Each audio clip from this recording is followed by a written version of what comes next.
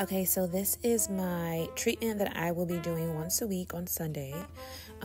Honestly, I'm just posting this just to show y'all what I will be doing. It's not for your comments, it's not for your opinions, it's not really for your input, because I know a lot of people don't agree or don't see why I'm doing this. Again, this is my journey to wasteland hair, and I gotta do what I gotta do. And upon research, I just found out that, adding high amounts of sulfur will help me get past my plateau. So this is what I'm going to do, and I'm just sharing my journey with y'all. It's really not for your input, it's just sharing it so y'all can see, if you're going through the same thing that I'm going through, that somebody tried it and we can see if it works. I'm pretty sure it will work because I've been using it before.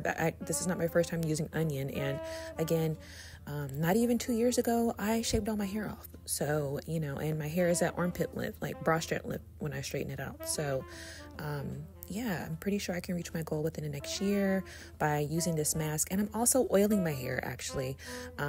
Before I put this mask in, my hair actually was drenched in coconut oil and castor oil at the end. So, just wanted to share with y'all, and love you. Bye.